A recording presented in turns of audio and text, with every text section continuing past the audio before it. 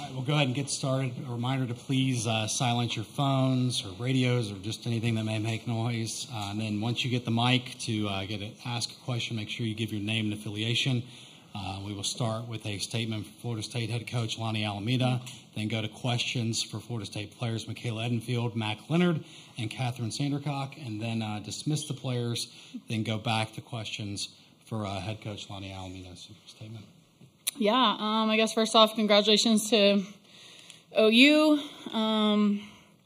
They're just firing on all cylinders. It's pretty cool. I think a lot of people are texting me throughout, like a lot of people don't like that one team's winning all the time. And, I get a little vibe sometimes of like, take down the machine. And we gave our best for that. But they're really good. And Oklahoma does a really good job. And they do a good job in all cylinders from, recruiting to developing to meeting the NIL to development of program and team. And it's really an honor to compete against the highest level, and we talked about that today. And, it can be frustrating at times, or it can raise our game. And it's raising our game. It's making me a better coach, and it was just really cool. So hats off to them. I think Oklahoma City, OU for hosting this event, the NCAA.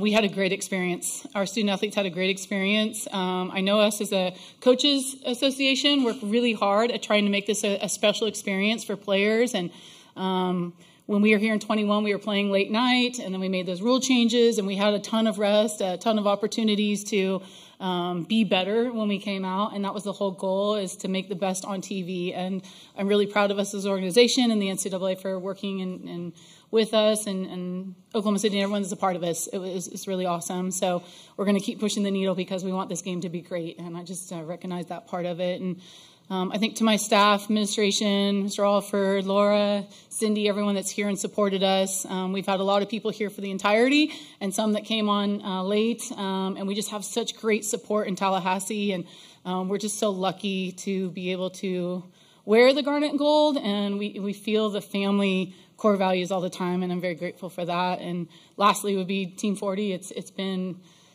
a ride. I know it's been our acronym, but it has been a ride, and I couldn't be more proud. To my right, I just think that these ladies have done an incredible job, but they're representing a team that set out in August to be better, and we were better, and they made our program better, and they're leaving a mark for that. So before I start to cry, that's my my opening statement. Thank you. Appreciate it. We'll start with questions for players on the third row on the left. IrishFLWarchant.com. I was wondering if each of you guys could, just like Coach just said, reflect on how far you guys came from last year, not even making supers, to what you guys accomplished this year. Mac, you can start, then come left. I think this team, we learned a lot from supers or from regionals last year, getting cut really early on by Mississippi State. We took the time to rewatch the games together as a squad, and it was really hard. I hadn't rewatched any of the games since then, so that was the first time for myself. And the motivation and the passion that returns to you, and just the grit and the hard work that you put in the fall and then early spring, and then mid-season we had tough conversations. All year we've been having tough conversations about holding each other accountable, and that's what we did. We worked really hard as a squad to be there for our left and our right and constantly have each other's backs. And I know that that's a lot stems from last year, and I'm really grateful looking back that we had that motivation in our hip pocket, like to have that going into this season and to leave it all out there on this biggest stage is undescribable. So I'm just very grateful. Yeah, I mean, we definitely learned a lot about ourselves that year. I really like the analogy that a successful team is like a big puzzle piece. And you're trying to create that big picture, but if you don't take care of your own individual piece and all the edges and the curves and where you have to fill in where other people don't, and being able to open up and learn from that year and being able to use it into this year has been really big for us individually. And really, really proud of Team 40. And I'm glad that we had all the puzzle pieces together, for sure. I think this team is special, and I hope you guys saw the big picture. Yeah, I mean, learned so much from Team 39. And it was really, really hard to lose at regionals. It was really hard. I mean, I couldn't even watch super regionals last year, but I was grateful that I had another year to put the jersey on, and it was really hard to say goodbye to Sid and Danielle and for them to end their careers like that. But, I mean, what they gave to this program was just so amazing, and it just set up a foundation for Team 40 to thrive. And I think that we really took what we could from last year's team, and we ran with it this year. And, we didn't let the little things go. We talked about them. We fought for them. This team, it's just incredible what we've been able to do. So I'm just really, really proud of Team 40, but it started with Team 39 and with Sid and Danielle and just the legacy that they left with us and how we were able to build off of that. So just thankful for them and thankful for the foundation that they left for us. More questions for players?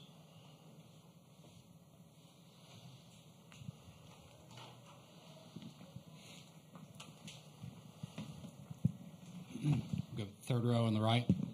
Brett Nevitt, Knowles 247. Mack, you talked before this series began about how this has kind of been how Lonni gave you a start, kind of. You never imagined that you would be on this stage, and through 3 innings last night and then the homer tonight. Just what has this week meant to you? It's been a lot.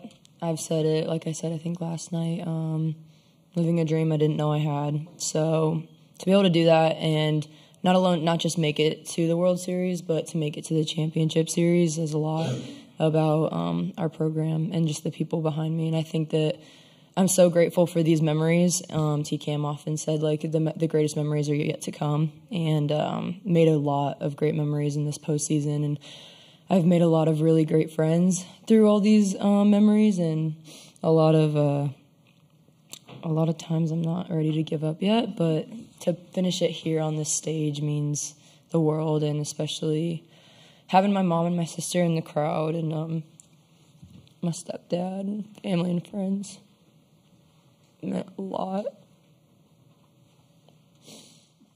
It's definitely not easy, but I'm just extremely grateful that I could be here with these people in this program. They've given me such a new leash on life, and it's just an outlet to be myself, genuinely, and I'm just so grateful. I don't really have words. Okay, we'll go to third row on the left now. Kat, could you just talk about the challenge of facing their lineup? And you got out of that jam early on, a couple of good defensive plays, and you guys get out of it. But they throw so many weapons at you. How difficult is it to maneuver against that lineup? Yeah, incredible lineup, great team. It's tough. The bases loaded, no outs, all the momentum was on their side, and we were able to get out of it with no runs. And just what an awesome moment. What amazing defense. That was so fun. And then,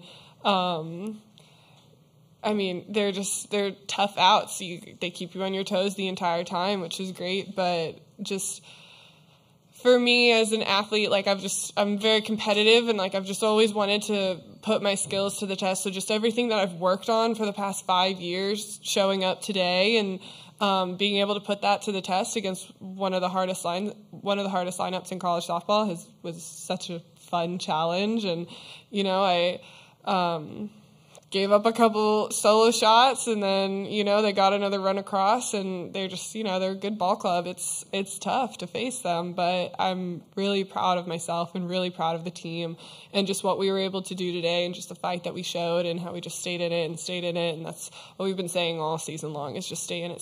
So it's challenging, but it's what you want as an athlete. So yeah.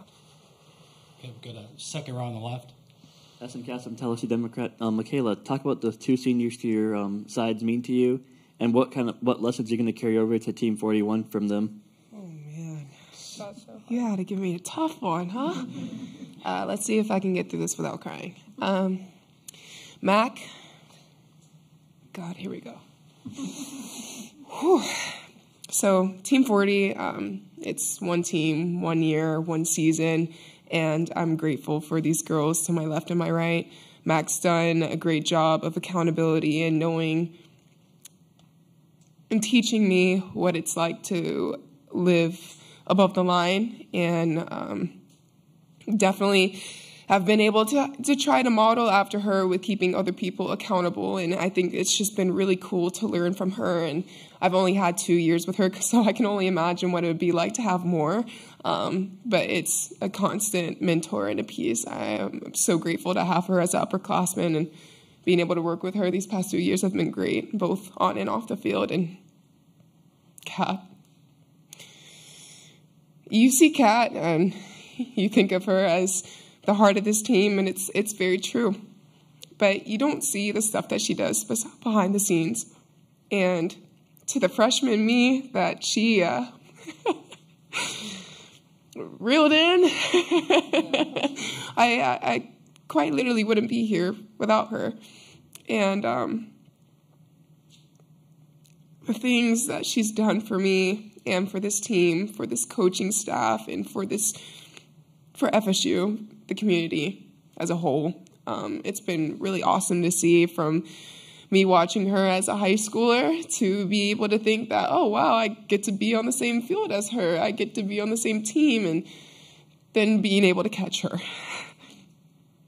And being able to be a part of 2 amazing seasons catching her, and being able to learn from Anna Shauna, and to think that I was going to be the one to have to replace Anna Shauna, and I'm not Anna Shauna. And Kat made sure that I could be myself and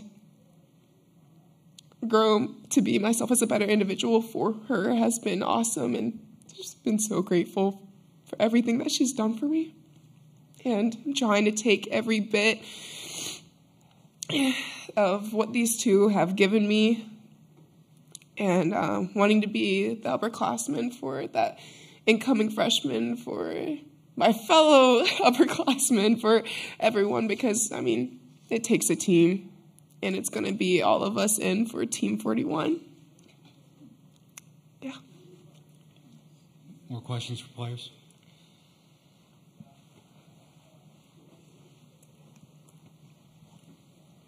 Third row on the left. For Kat, Lonni talked the other day about you guys are at this point because of the culture, and that's what you guys rely on. Just as someone who's been in the program for 5 years, what is it about Florida State that makes it such a special place to be for you guys? Kocha, honestly. You talk about Kocha, or you talk about culture, and Kocha has built that. So it's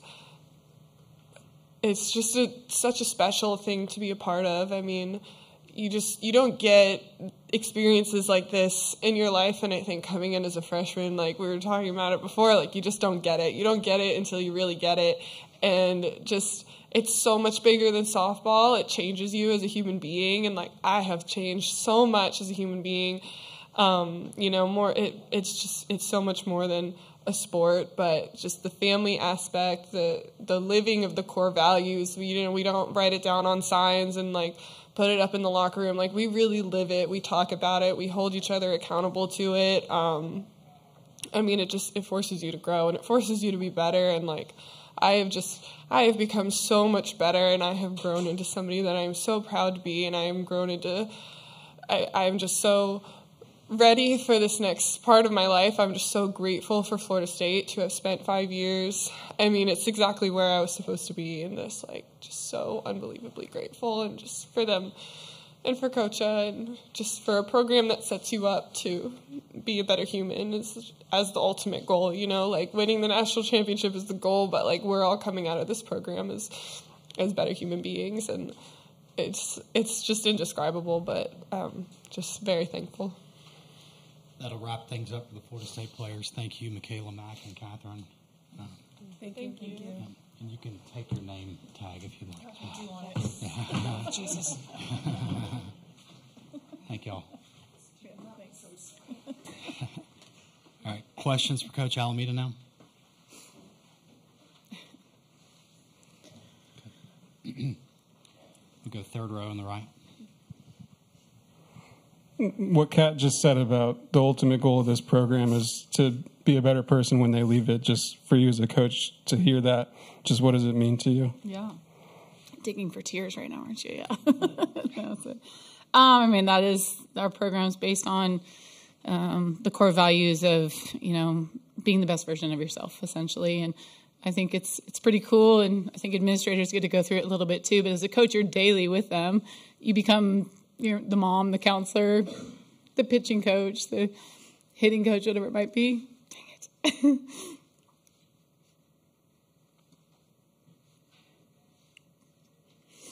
So when you see them ready to take on the world, it's very heartwarming.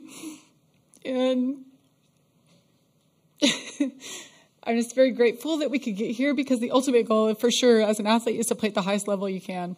And Kat's ready to go on and play pro, and hopefully she gets a chance in Japan, and that's our goals. And so there's definitely a side of you that wants us to be the skill set coach to get them there. But when, man, they're ready to take on the world because of sport and because of what we offer them at the university. And it's really, really, really cool. And everyone just, when you're a part of that and you see that with your colleagues, it's super special. And I'm just so grateful for the opportunity to be there by their side for 4 or 5 years. Okay, we'll go second row on the left. Yesterday you mentioned you wanted to see the team leave it all in the field, Yep. win or lose. Do you feel like you got that effort today? 100%, yeah.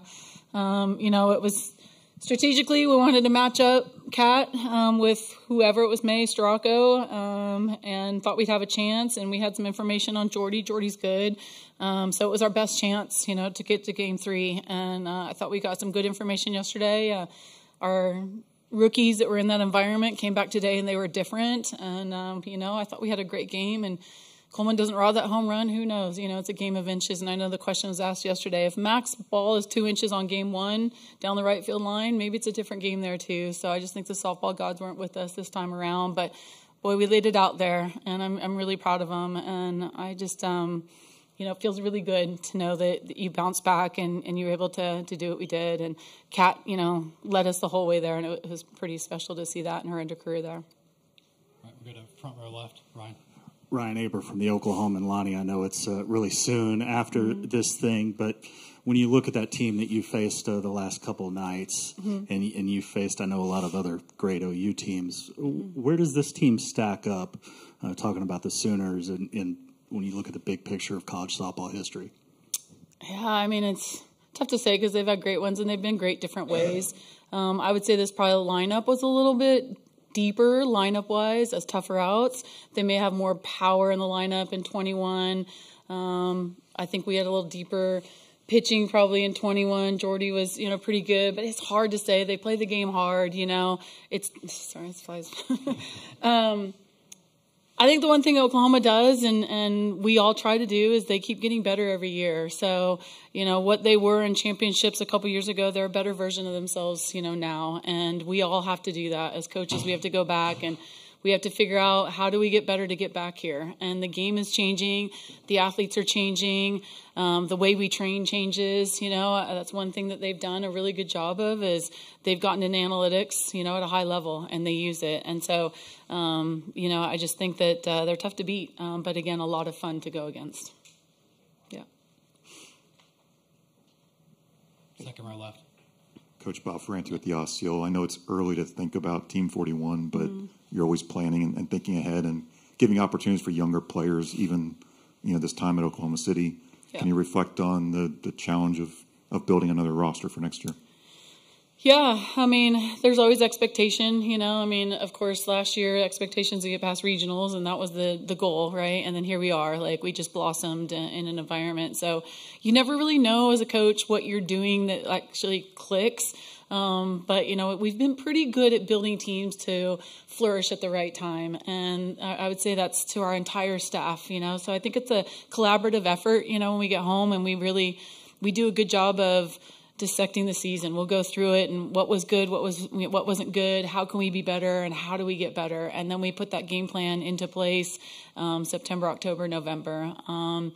Replacing the innings that Kat gave us, going to be tough. Replacing what Matt gave us towards the end, going to be tough.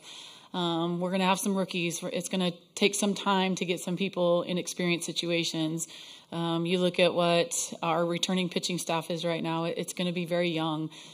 we have some offense coming back, and they'll know what this feeling's like, but we're going to have to endure figuring out what the pitching staff can do. So that's probably, something that we're really going to have to figure out how we do that February, March, to be able to bring it together for another run at the end of the season. But after that, I think we have some really talented freshmen coming in that have been texting every single day. And even though they're not here, they are getting videos from me of like, this is what it's like when we get here, So it's like, we've got the dream of where we want to be with the new ones coming in. It's just going to take work. And the circle is probably one of the biggest things that we have to really figure out.